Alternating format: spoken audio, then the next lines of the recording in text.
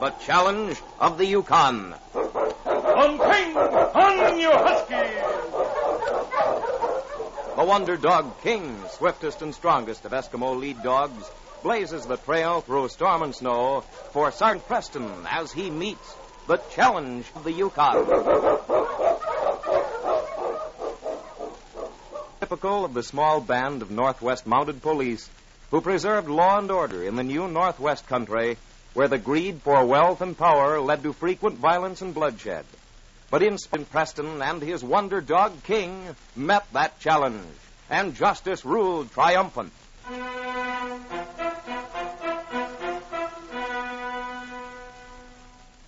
Pat Sweeney stirred up the fire in his cabin just before bedtime. The wind howled through the trees outside, and the old trapper piled the wood high in his stove. He started as he heard the sound of a dog team.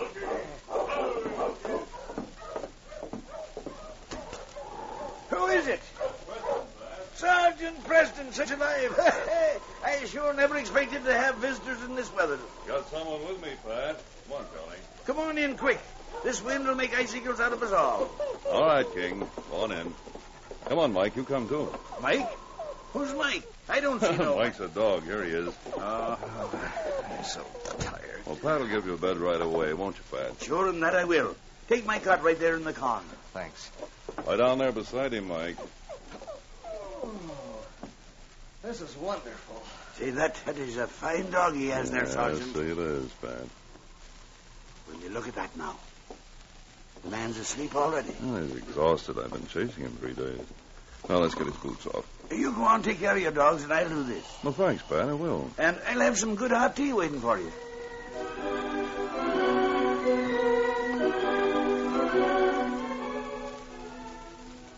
This has been quite an unusual case, Pat. Are you too tired to tell me about it? No, I'll be glad to. It all started in the Gold Nugget Bar about 3 weeks ago. I stopped in there one evening, and Charlie was there playing poker with 3 men. Suddenly, they began to quarrel. Come on, Charlie. Where'd you get that ace? Out of your sleeve? Oh, you've had too much to drink. I'm quitting. Yeah, now that you're ahead. That's like you. Listen here, Pierce. I'm not taking any more insults from you. One more crack like that, and I'll knock your teeth in. Take it easy, Charlie. I ain't afraid of you. Or that cur you drag around with you. And keep him away from me. Don't you kick that dog, you Come on, we'll settle this right now. Just a minute, boys. What's the trouble? Nobody's calling me a cheat, and he kicked my dog. Ah, you crazy. Come on, dog. Charlie. You two can settle this tomorrow when you've cooled off. You better leave, Charlie. I'll see you tomorrow, Pierce. And don't think I won't. Any time you feel like it. Slim, you and Pete better take Pierce home. I'm going Charlie's way. Come on, Charlie. All right. But remember, Pierce, I'll see you tomorrow. Come on, Mike. Good thing for him that Preston came along. I'd have given him a beating he wouldn't forget. Come on, boys. Let's have another drink before we go. You've had just about all you can take, Pierce. Let's go while you can still make it under your own power. What's eating you, Pete? Pete's right, Pierce. Now, come on, let's go. All right, Slim. Anyway, I got a bottle over at my cabin. We'll drink there. And then you won't have to carry me home. Yeah, good idea. Hey, let's go.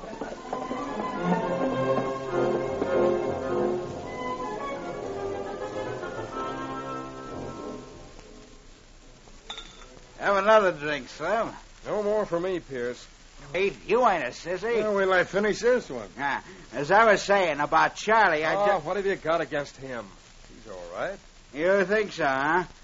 Well, I don't. Pierce, you're just jealous, Charlie, ever since he struck gold. Now that he's got more money than you have, you're always trying to pick a fight with him. Who said... He made any good? Maybe I better tell you boys something. The only friends I got. I ain't worried about money. I can leave here any time I want. You're drunk. Drunk, am I? Let me show you something. Come on over here. What do you got? Why are you taking that stone out of the fireplace? I told us all about this, but you too. I want you to see this. Looks like a case. A jewel case. Look. Diamond pin. Holy smoke, that's a big diamond. This is my ace in the hole. If my claim ain't any good, I'll sell it and buy a good one. Where did you get it? I won it gambling down in Whitehorse. But don't you tell anyone about it. Of course not. You can't say I'm jealous of Charlie now.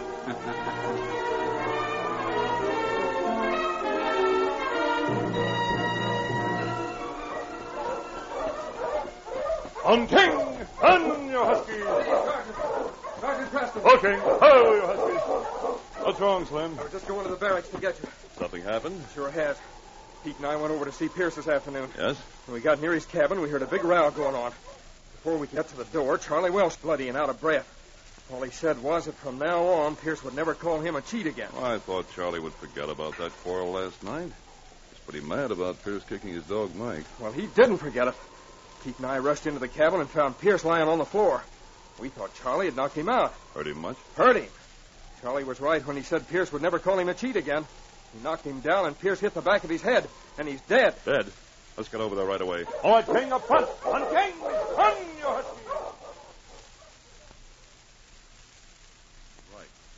Pierce was badly bruised, and the back of his head had hit the sharp edge of the stove. He must have died almost instantly. I left Pete and Slim with Pierce's body and went directly to Charlie's cabin. He just finished patching up the cuts on his face, cuts that Pierce had made with his fists. He was surprised when I came in. Quiet. Well, Sergeant Preston, how are you doing here? You know, don't you, Charlie? No, I don't. I hear you went over to see Pierce this afternoon. I sure did. I gave him a beating he won't forget. You mean you don't? Well, just what happened? We had a fight.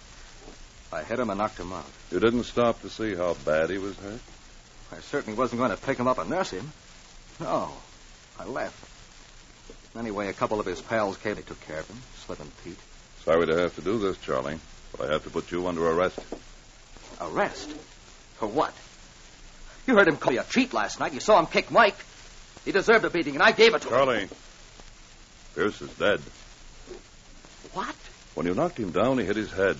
It killed him. Killed him? What will this mean? It means you'll go on trial for murder. Murder? You did.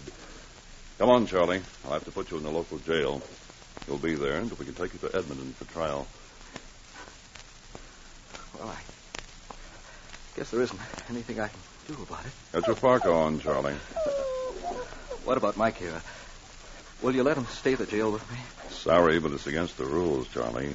You better let me keep Mike. I'll bring him over to see you. Thanks, Sergeant. All right, I'll go with you.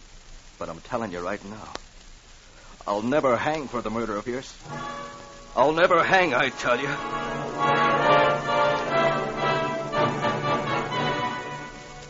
Well, I put Charlie in jail, made arrangements for him to be sent to Edmonton in 2 weeks for trial. The following Saturday night, I was walking down the main street in Dawson. It was after midnight.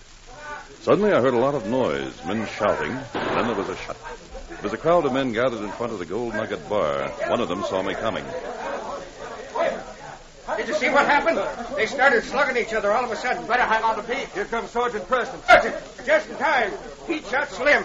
Let the mountie through, boys. Here's Slim, Sergeant. He is shot. Who did this? Pete did it. That right, Pete?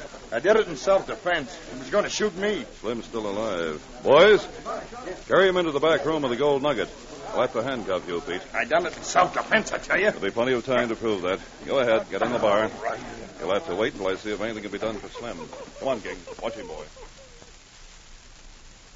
They stretched Slim out in the back room. He was unconscious. I put all the men out of the room and bent over him to see where he was shot.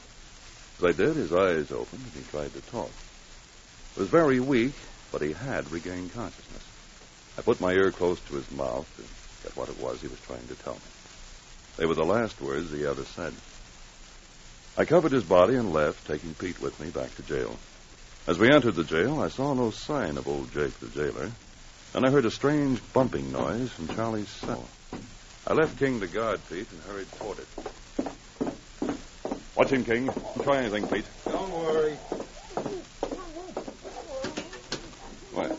The cell door's open. Jake, what? No. Here, wait. I'll get that gag out of your mouth. There. Now, where's Charlie? He grabbed me when I brought him his supper. Took my keys and my gun. I've been tied up here for hours, You Sergeant. mean he's trying to escape in this weather with no supplies? He probably got some in his cabin. Cut these ropes, will you? Sure. I've got to go after him right away. Well, he's had a good long start. I've been kicking this floor out, trying to attract someone's attention. I've got another prisoner for you, Jake. See if you can keep him here. He's more important than Charlie. But, Sergeant, you can't find out where Charlie went. He's smart enough to cover his tracks. Been snowing for hours. He won't have to try. But I'll find him. Well, I don't see how you can. Won't have any trouble trailing him. I have his dog, Mike. We'll follow Charlie to the ends of the earth. And King and I will follow Mike. It was the end of the second day, Pat, when I topped a hill and saw the smoke of a campfire ahead. I tied my dogs and left the sled and started outward on foot with Mike on leash and King running free. As we got near, Mike began to yelp with eagerness. Then I knew it was Charlie. I unleashed Mike and let him run ahead. King and I circled the fire. Darkness had settled, and as we came silently toward the fire, I could see Charlie with his dog in his arms. He was babbling with delight. How are you, boy? Oh, it's been a long time, hasn't it? We're together now. You got away, Mike. You followed me. Oh, good old boy. I knew you'd come if you got the chance. So did I, Charlie. Preston. You never should have tried to escape in weather like this. So you let Mike lead you to me. Well, you'll never take me back to hang. I told you I'd never hang. Charlie, no, drop that gun. Get him. King, get away from me. Get away. All right, King. I've got his gun. Back, fella. Are you hurt, Charlie? No. Why did you let me do it, Preston? I'd rather die than go back. There's no reason for you to shoot yourself. You're going back, yes, but not to hang. I was trying to catch her, Charlie, to tell you you're a free man. A free man? But I killed Pierce. Killed Pierce? Oh, no, you didn't, Charlie. Pete and Slim had a fight. Pete shot Slim. Just before Slim died, he told me that he and Pete had done it. But how? Why? Well, you knocked Pierce out all right, Charlie. But Slim and Pete were the ones who hit his head on the stove and killed him. It seems that Pierce had a diamond pin they wanted. And they saw the chance to get it.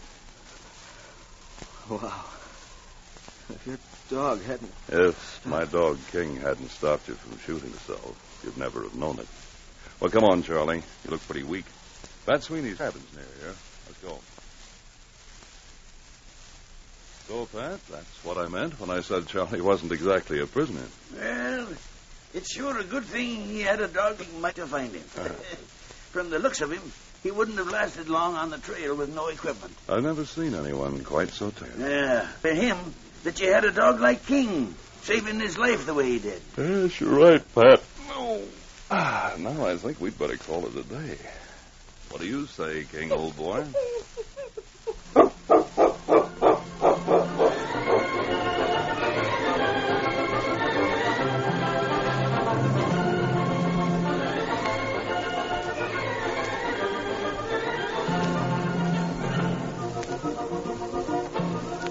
These copyrighted dramas originate in the studios of WXYZ Detroit, and all characters, names, places, and incidents used are fictitious.